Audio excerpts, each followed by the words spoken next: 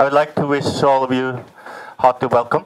On behalf of the Norwegian Biotechnology Advisory Board and the Norwegian Directory for Nature Management, you may better known as Biotechnology-nemnda og Direktoratet for Naturforvaltning for most of you. To this seminar, which we have called Genetically Modified Plants and Sustainability, can plants that are genetically modified to tolerate herbicides contribute to sustainable development? There is a background for this seminar, of course, at this stage.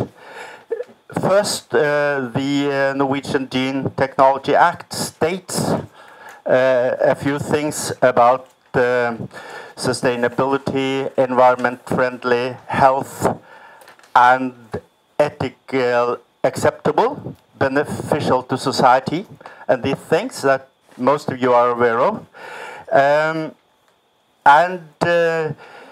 Since these two bodies have put down an ad hoc group now, expert group for assessing sustainability of genetically modified plants, and this ad hoc group will continue their work after the seminar, and this is meant as an important input to the work in the ad hoc group, as well as giving information to the audience.